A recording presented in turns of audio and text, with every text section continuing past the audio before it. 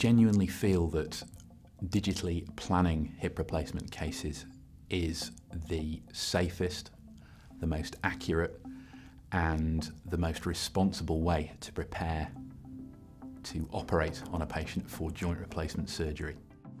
I benefit directly from digitally planning my hip replacement surgery because it gives me the confidence on the day of surgery that I have prepared, that I have a plan, and that plan has been communicated to the wider theatre team so I can focus on the patient care on the day of surgery rather than decision making in terms of what to do and what equipment to use.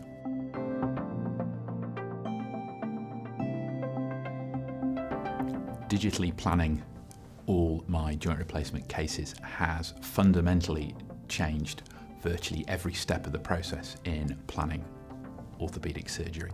Spending less than 2 minutes on a plan for a primary case enables me initially to discuss with the patient specifically what I'm planning to do for them. It allows me sometimes to even change the decision as to whether to operate or not. The pre-operative plan can then be communicated with company representatives, so it has changed the way I request or order extra equipment for complex cases. I also use that plan to communicate ahead of time with the theatre team, so they can plan for a different staff mix for complicated cases and specifically the implants we are likely to use.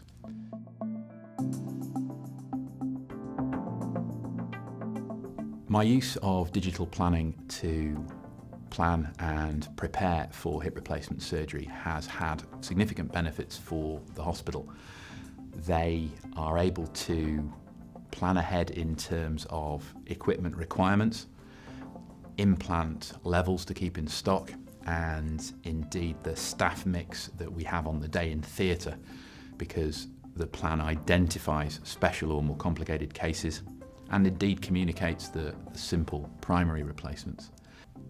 A bigger picture for the hospital really is in terms of risk management. The fact that every single hip replacement I perform is planned digitally means the chances of the common complications such as dislocation and leg length discrepancy are reduced.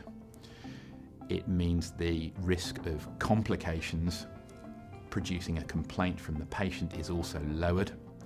And in fact, specifically on that point, because I use the digital plan in the consent process, the patient can see that I've considered potential problems and I'm trying to reduce the risk of those. And that communication, in fact, means complaints are much less likely to occur.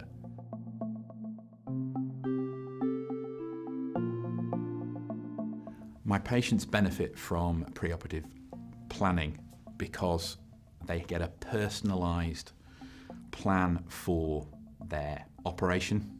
I consider directly factors specific to them, such as a leg length difference they may have due to disease, such as potential complications that may be more likely, so dislocation in older patients.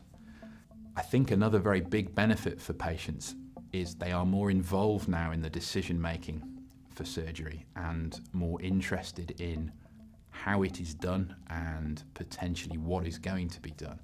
And the use of a pre-operative plan, not only to ensure accuracy from the surgery, but also as a tool to empower them, it has been a huge benefit to my patients.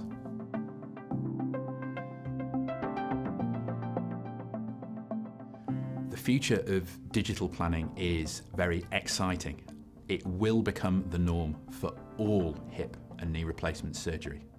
There will be developments in it in terms of three-dimensional planning, and I think that will bring it to the fore in knee replacement surgery.